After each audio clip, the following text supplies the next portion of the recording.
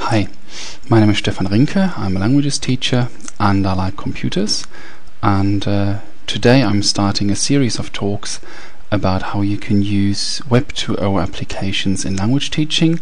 I thought I'd start with a nice and easy, simple topic, and I want to tell you today how you can use Google Maps in language teaching. There are a couple of things that you will need to do the things that I'm going to show you. You will need a Google account, ready prepared route descriptions perhaps, so that you can either print them off or display them on an overhead projector or an interactive whiteboard. And also you could do with a classroom with computers for every pupil, but that's not strictly necessary. It would be just nice. Your students just need a Google account, which some of them may well already have. The first thing I want to show you is probably the most basic way of using Google Maps, is to show people or pupils, students you teach, the places that the textbook talks about, that perhaps are mentioned in the text that you bring into your language sessions. Perhaps you're taking a class trip to Germany, France, or wherever, and you want your pupils to have an idea of what the place is actually like before they get there. So that's one of the ways you can use Google. You just enter maps.google.com and that will take you straight to Google Maps. Once you're there, you just need to enter the location you want to find. I quite like the Place des Vosges in Paris. So you just enter that, click on Search Maps, and it will take you there straight away. I'll just give us some more space here. Let's get rid of that. And one of the nice things is that you don't only have a map view, but you can have a proper satellite picture. There we are. You can scroll in and out either by using those buttons or by using the scroll wheel of your mouse. You can zoom in and out. So let's zoom in a tiny weeny bit. There we are. Now if for some reason you still need the street names, you can click on the hybrid view and that will provide you with the street names on top of the satellite picture. Now if you want your students to talk and listen a bit more, you can get them to practice giving directions. I already said that you could prepare some directions already. I've got a German set of instructions on how to get to Aldi there. For those of you who don't speak German, I've got the same in English as well. And what you need to do is you just tell students to log into their Google account and then go to Google Maps, again by entering maps.google.com.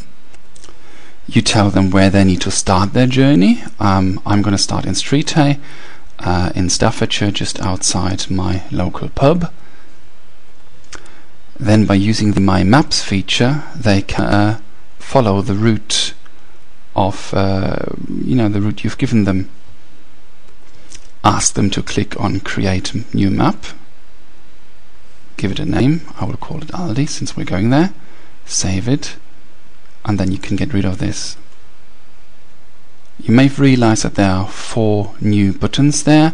We will use the draw line buttons to draw the route that those descriptions give us.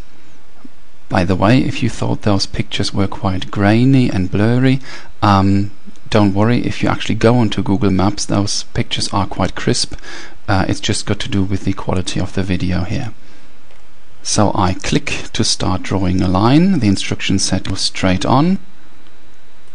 I can map along like this.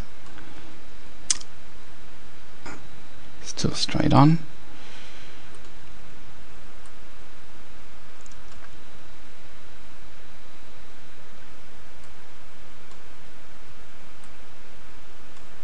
There we have the Weybridge, which we've got here, and now we've come to the roundabout.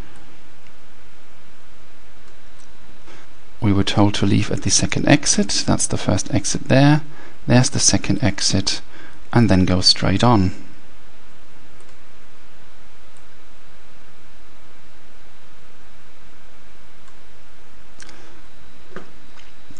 Keep going straight on till we come to a roundabout. Those were the instructions. At the roundabout, we were told to use the first, second, third exit, and it also said that Aldi would be on the right. And here we are. You could take him back to the start and get asked to give a name to the line. So it's the way to Aldi. Press OK. Go back to My Maps and ask the students to save the route.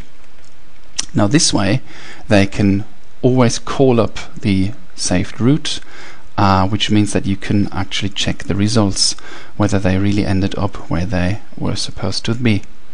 There are obviously some variations. If you're one of the lucky ones who has got a classroom with a computer for every pupil, you can get them to sit next to one another without being able to see the monitor of the other pupil.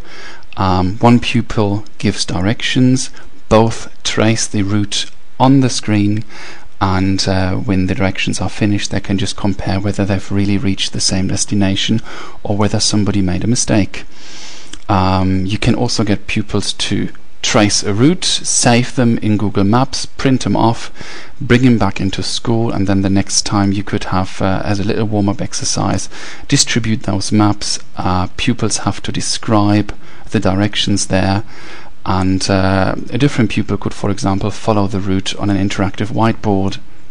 Well, these are sort of the most obvious uses for Google Maps in language teaching. I'm sure there are several more. If you think of any, I'm always open to suggestions, would be quite interested in them as well. You can mail me at info@stefanrinke.net, or of course you can leave a comment. Thank you for your time. I hope you found this useful, and perhaps you'd also like to watch the other videos in the series. Bye for now.